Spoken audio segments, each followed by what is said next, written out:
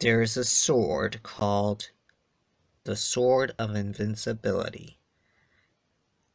A powerful sword, gifted with the powers of an angel.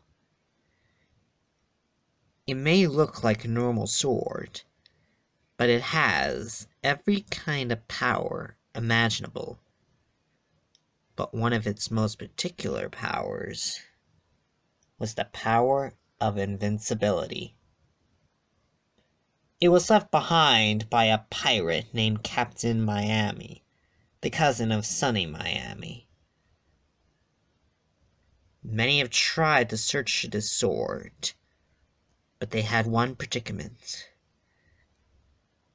There was a riddle hidden on the sword's handle. Whoever solves this riddle will be gifted with the sword's unbelievable power.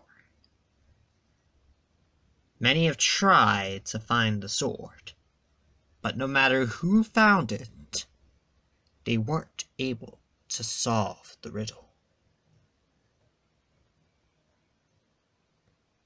The sword was then located on an island way beyond the North Pacific, and an evil man known as Hawkmoth wanted it. That was until a group of ninja heroes got the sword first.